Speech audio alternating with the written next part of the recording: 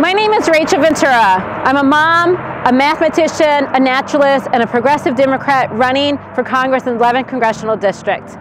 I entered this race because Congressman Bill Foster thinks the Green New Deal is not practical. He reminds us every election cycle that he is a scientist, but he is co-sponsoring the Use It Act, a $50 million fossil fuel bailout that will attempt to capture carbon and inject it into the ground only to push out more oil. Scientists have said that this will create more carbon in our atmosphere and it doesn't get us off fossil fuels.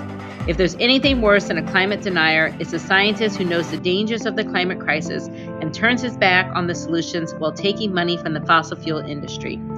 To change a broken system, we need strong leaders and bold solutions. It is this crucial time that we must act with urgency and elect representatives who will protect the sustainability of the human race.